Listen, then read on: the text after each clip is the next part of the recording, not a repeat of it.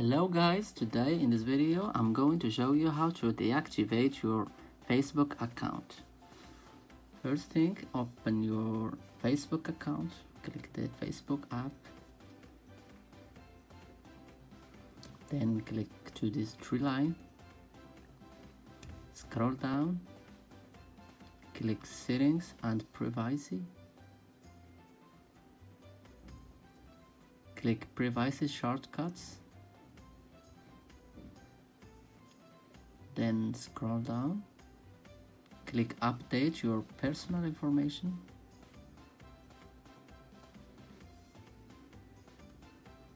after click manage account,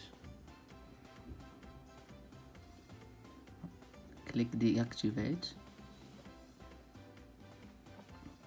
after enter your password, after that click continue to deactivate your Facebook account.